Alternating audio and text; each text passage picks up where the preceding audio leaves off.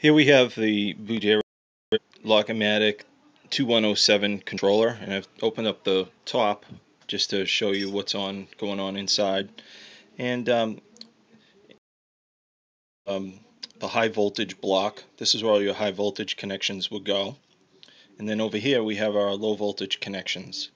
So our burner. This is an oil-fired 215.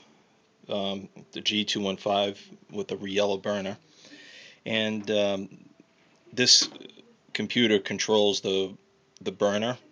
It receives the outside air temperature, and it also controls the domestic hot water. And for the domestic hot water, we're using a Superstore, and this is the actual sensor for it. So instead of having a mechanical high limit, we have the sensor with a thermistor. And actually all these sensors are thermistors. So we have basically three thermistors. One on the heater. We have one inside the well of the boiler, which monitors the boiler temperature. And then we have an additional one outside. And what this computer does is it uses a reset schedule to modulate the boiler water temperature based on demand. So the colder it is outside, the hotter the water temperature the boiler needs to create.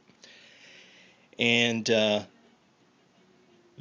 also one of the functionalities of this is that it has a warm weather shutdown feature, which means if it gets hot enough outside, it basically shuts the heat off. And even though you turn up a thermostat, you won't get any heat out of it.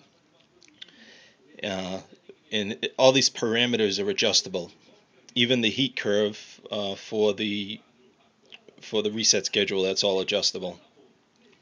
And let's see what else. All my indirect fireds have a mixing valve to temper the water coming out. So we keep 140 in the tank and 120 coming out.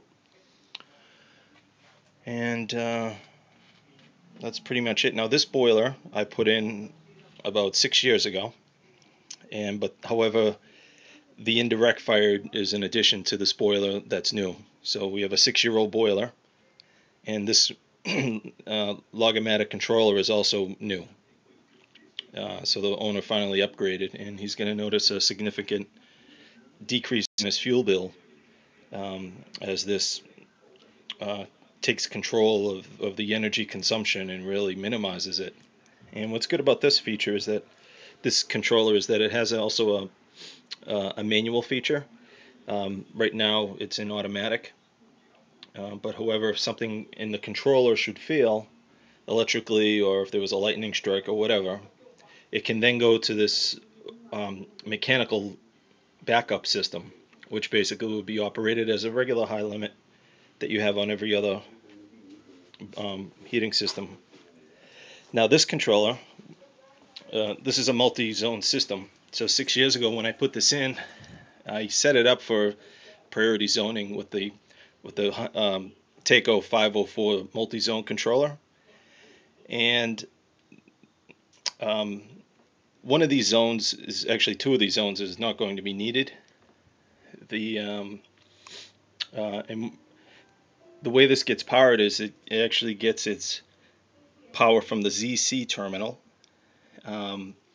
to actually come on. So this is your heating control. This actually pulls the relay in, which enables the circulators to run. So on a warm weather shutdown situation, there will be no voltage to this. Therefore, none of these relays will energize. And so again, all those parameters are measured with thermistors. And what a thermistor is it changes electrical voltage based on different temperatures.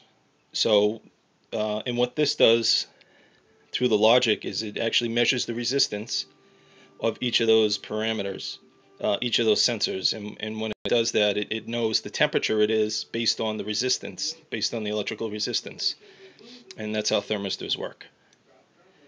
And that's it. And hope you enjoy my videos. Thank you.